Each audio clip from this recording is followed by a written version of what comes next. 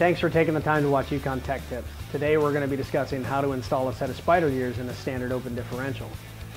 This is amazing how difficult these little pieces can be sometimes, but we're going to make it a little bit easier on you with some helpful tips.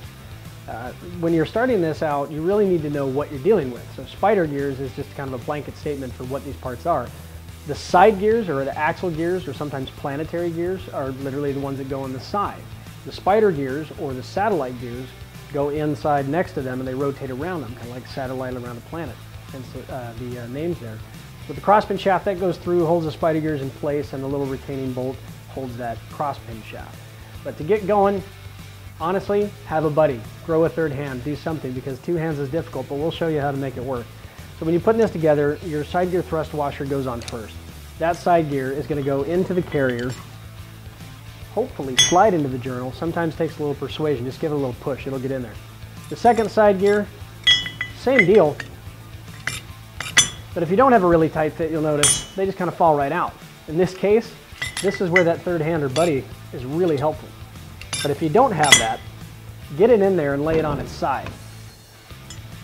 What you're looking to do is line up the teeth so that you can take one of your spider gears along with the thrust washer that's tacked onto the back here and set it into the teeth there.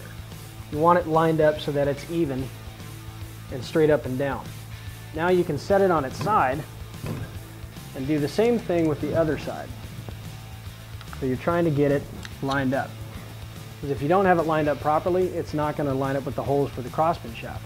Now that everything is in there, you just rotate this whole assembly, and then the thrust washers will actually hold themselves in place once they get into their little spots.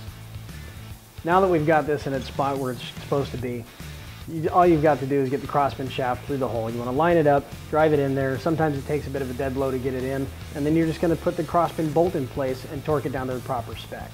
Thanks again for taking the time to watch this Yukon Tech Tip on how to install a set of spider gears into a standard open differential.